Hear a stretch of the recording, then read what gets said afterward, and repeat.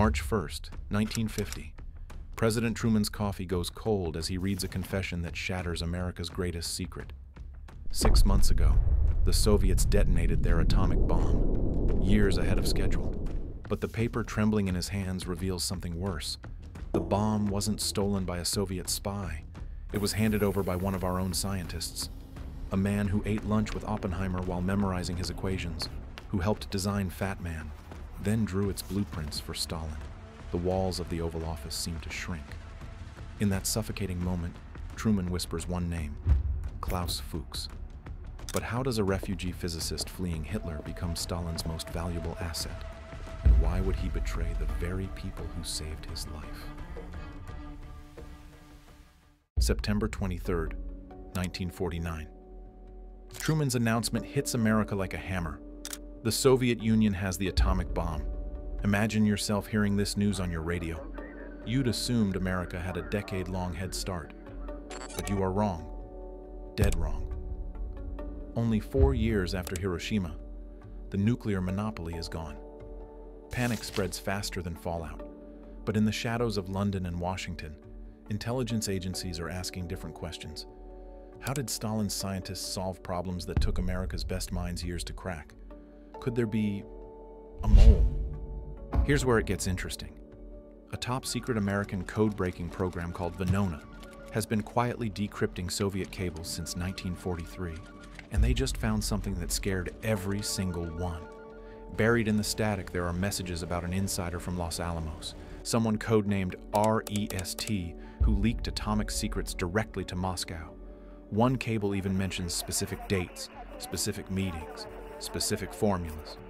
The investigators don't know Rest's real name yet, but they know he exists. They know he walked among the Manhattan Project scientists. They know he memorized their work. The pieces align like uranium atoms approaching critical mass. Someone handed Stalin the blueprint for Armageddon. But who would commit such unthinkable treason? And more importantly, why? London, 1941. The Luftwaffe turns the city into an inferno. In a cramped flat, a 30-year-old German refugee hunches over quantum mechanics equations. Meet Klaus Fuchs. 8 years ago, Nazi brownshirts knocked out his front teeth for speaking against Hitler. His mother killed herself after Gestapo harassment, and his sister followed. His father, a Lutheran pastor who dared oppose the Führer, rotted in Nazi prison. Young Klaus watched his entire world burn. Can you imagine that rage? That grief? Hitler destroyed everything Fuchs loved. So he escaped to Britain with one goal: fight back with the deadliest weapon he possessed, his brilliant mind. By 1941, Britain desperately needs that mind. Their atomic bomb project, Tube Alloys, is hemorrhaging talent. Rudolf Peierls recruits Fuchs immediately. The quiet German proves invaluable, a theoretical genius with a photographic memory. Colleagues describe him as soft-spoken, polite, invisible. Nobody suspects this man carries a conviction that will doom them all. See, Fuchs isn't just fighting for Britain. When Hitler invades the Soviet Union in June 1941, something clicks in Fuchs's head. The USSR is now dying by the millions to stop the Nazis. 27 million Soviets will perish in this war. Yet Churchill and Roosevelt secretly agree to exclude Stalin from atomic research. To Fuchs, that's not just betrayal, it's a recipe for tyranny. Knowledge of atomic research should not be the private property of any one country. That's what Fuchs tells a communist contact in late 1941. Think about that statement. Really think about it. If one nation monopolizes the bomb, what stops them from enslaving the world? So Fuchs makes a choice that will make history. He contacts Jurgen Kuczynski, leader of Britain's underground communist network. Through him, Fuchs volunteers to spy for the Soviet Union, while the USSR is technically Britain's ally. But he doesn't want money. He doesn't want fame. He wants balance. A world where no single country can threaten nuclear annihilation. Noble goal, or the delusion of a traitor? In 1942, he begins feeding atomic secrets to a Soviet agent with a name straight from a spy novel, Ursula Kuczynski. codename Agent Sonia. By day, Fuchs helps the Allies build humanity's deadliest weapon. By night, he copies those same blueprints for Stalin. 570 pages of British atomic research flow through his hands to Moscow by 1943.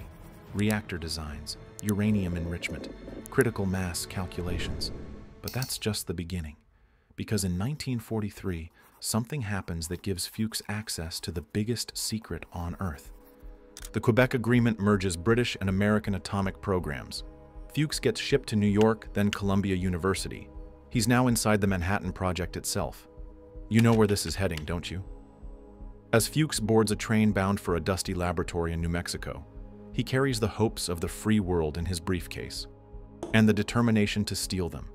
But first, he needs to reach the most secret place in America. How does a communist spy infiltrate Los Alamos? And what happens when he gets there? Los Alamos, New Mexico, 1945. The world's smartest humans racing to split atoms behind barbed wire. Klaus Fuchs arrives in August 1944, assigned to the theoretical division under Hans Bethe and Edward Teller. His job? Calculate how to compress plutonium into supercritical mass, the heart of the implosion bomb.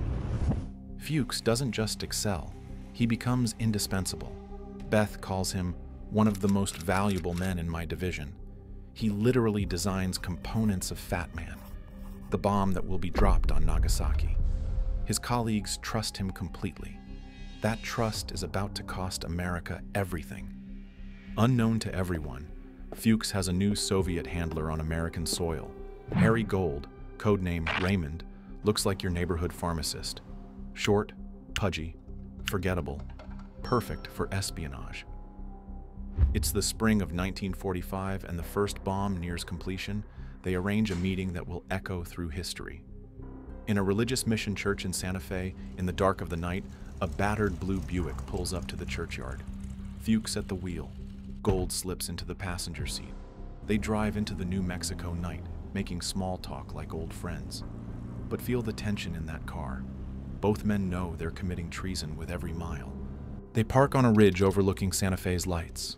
After an hour of careful conversation, Fuchs reaches into the back seat. His hands shake slightly as he lifts a thick envelope.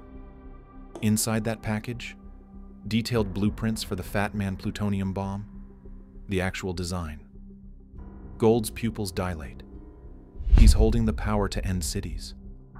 They shake hands and vanish into the darkness, knowing they might never meet again. But Gold's journey is just beginning. He takes a bus to Albuquerque, then a plane to Kansas City, and finally a train toward New York. For 2 weeks, he clutches those papers like his life depends on it, because it does. Every stranger could be FBI. Every bump could mean capture. He buries himself in Dickens's Great Expectations, but can't focus. How could he? July 16, 1945, Trinity. Klaus Fuchs stands in the New Mexico desert at 5:29 a.m. The countdown hits 0. Flash. The first nuclear fireball turns night into day. The shockwave hits Fuchs like a physical slap. He watches that mushroom cloud rise, orange, purple, apocalyptic, knowing he helped calculate its fury. His American colleagues cheer and weep. Some quote Hindu scripture. Fuchs stays silent. Why? Because he's the only one who knows this power already belongs to Stalin. Between 1944 and 1945, Fuchs feeds the Soviets everything.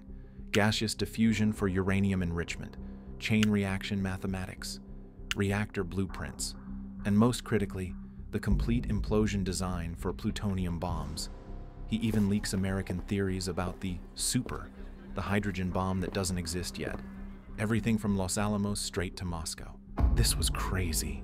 Armed guards patrol Los Alamos 24/7. Mail is censored. Every scientist is watched. Yet Fuchs operates freely, copying documents by hand in his room, memorizing equations like a human computer. Each package he passes shrinks America's atomic advantage by months, maybe years. By August 1945, when Japan surrenders, Klaus Fuchs has already given Stalin the recipe for Armageddon. But here's what'll really blow your mind. He's just getting started. What happens when the war ends and Fuchs returns to Britain? How long can a spy this ambitious stay hidden? Summer 1949, London. 4 years of peace, but war's secrets refuse to stay buried.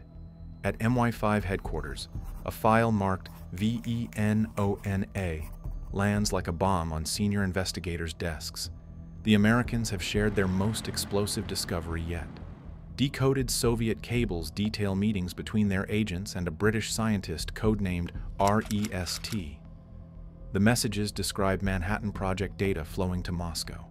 Another codename surfaces, Charles, linked to the same source. Every detail points to one conclusion. A British mole operated at Los Alamos, and he might still be active. MI5 starts connecting dots. REST was in America in 1944. REST had top-level access. REST knew implosion physics. They compile a list of British scientists at Los Alamos. One name rises like cream. Klaus Fuchs, a naturalized British citizen with the perfect timing and complete access. And something else. Old MI5 files from 1940 label him a possible communist sympathizer. Back then, Britain needed his genius more than they feared his politics. Now, those dusty reports read like warnings they ignored. But here's the problem. Venona evidence is ultra-classified. They can't reveal they've cracked Soviet codes. They need a confession. Here is where Jim Scarden appears, MI5's best interrogator, the man who can make stones talk. December 1949. Scarden invites Fuchs for a routine security review. Fuchs walks into that nondescript London office thinking he's helping protect secrets, not suspecting he's about to be cornered about leaking them. Scarden pours tea, discusses the weather, eases into questions about Los Alamos. He watches Fuchs's micro-expressions, the way his fingers tap when certain names are mentioned. The first meeting is inconclusive. Fuchs gives nothing away. But MI5 has time. They call him back, again and again. Each session, Scarden tightens the psychological noose. He drops hints about a spy at Los Alamos, mentions dates that make Fuchs's eye twitch. By the fourth meeting, the brilliant physicist knows they're closing in. January 24th, 1950. This time, Scarden shows his cards. Maybe he mentions a specific meeting only REST would know, or a formula that was never officially shared. Watch Fuchs's facade crack like ice under pressure. He asks to think about things, goes home knowing the game is up. Can you imagine that night? 7 years of perfect deception getting discovered. The next morning, January 27, 1950, Klaus Fuchs returns to the interrogation room. Pale, resolved, he looks Scarden directly in the eye. I have come to tell you everything. For 6 hours, Fuchs unpacks his double life like a suitcase full of sins. Yes, he gave atomic secrets to Sonia in 1942. Yes, he met Harry Gold in New Mexico. Yes, he handed over Fat Man's blueprints, even hydrogen bomb calculations. His voice stays clinical, almost detached until one moment. Sharing the plutonium bomb design. His voice cracks. That was the worst thing I've done. But then comes the question that matters. Why? Fuchs's answer chills the room. I wanted to prevent any one country from monopolizing such a terrible weapon. He genuinely believed he was saving the world by betraying it. Think about that psychology. In his mind, he's not a traitor. He's a guardian of balance, a reluctant hero preventing nuclear tyranny. Right or wrong, Klaus Fuchs slept soundly for 7 years believing he'd saved humanity. March 1950. A British judge sentences him to 14 years, the maximum for passing secrets to a wartime ally. Fuchs nods, accepting his fate like a mathematical proof. But as his cell door slams shut, his confession has already ignited a chain reaction. What happens when the FBI learns about Harry Gold? Who else was in this spy ring? How deep does the betrayal go? The moment Fuchs's confession reaches Washington, the FBI moves like unleashed hounds. They have a name, Harry Gold.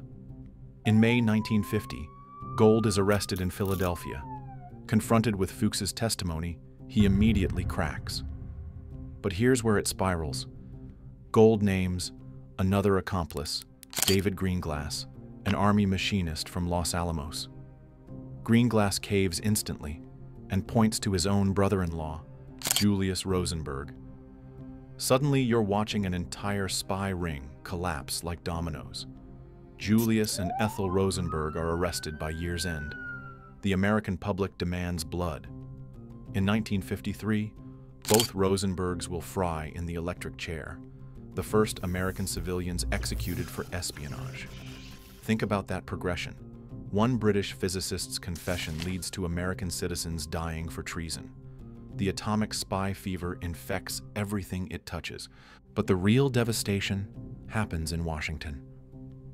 January 31st, 1950, barely a week after Fuchs confesses, President Truman makes a fateful announcement. America will build the hydrogen bomb, a weapon that makes Fat Man look like a firecracker. The timing isn't coincidental. If the Soviets stole atomic secrets, they might steal H-bomb secrets too. America must stay ahead. The arms race shifts into overdrive.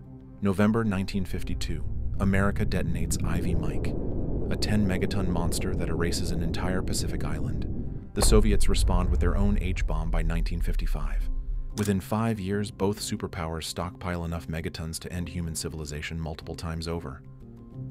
The balance of terror Fuchs wanted, he got it, at doomsday scale. Meanwhile, paranoia consumes America. Fuchs's exposure fuels the Red Scare into an inferno. Careers destroyed on mere suspicion. Loyalty oaths become mandatory.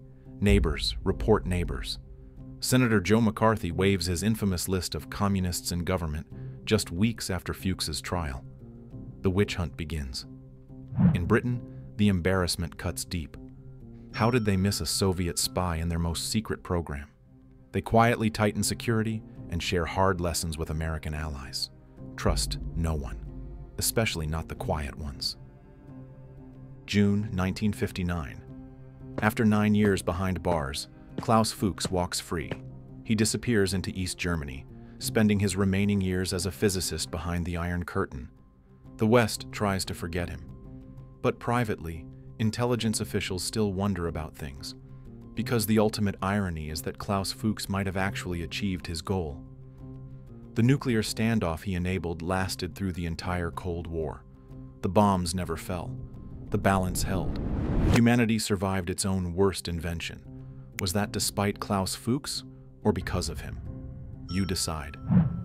But before you go, 60 years later, another young man would face the same impossible choice: stay silent and protect the system, or expose the truth and become a traitor. If you think Klaus Fuchs shook the intelligence world, wait until you hear about the 29-year-old contractor who downloaded the NSA's darkest secrets and revealed them to the entire planet. That story, about Edward Snowden and how one man outsmarted the world's most powerful surveillance machine, is waiting for you right here.